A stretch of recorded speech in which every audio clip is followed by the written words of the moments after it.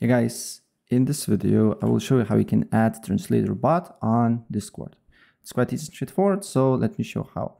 First of all, what you need to do here, you need to open a browser, then you need to look for interaction bot. Then you just need to click on the link here, add it to Discord. Then of course you need to be logged into the account. Then you just need to select the server that you want to add it.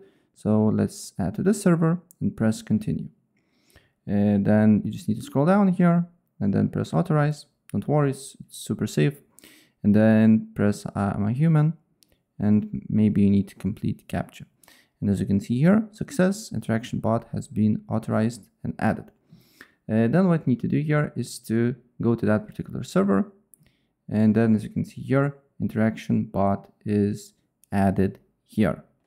And then what you need to do here is to you just need to write /translate, translate. Then you need to put the message. So let's write hello, or let's go to the browser here and then just copy Portuguese words here. And then as you can see here, if we translate this, we can see that it translates quite accurately, right? And it says that it's translated from Portuguese to English. So yeah, that's basically it. If I helped you out, please press like button and subscribe for more. Take care. Bye.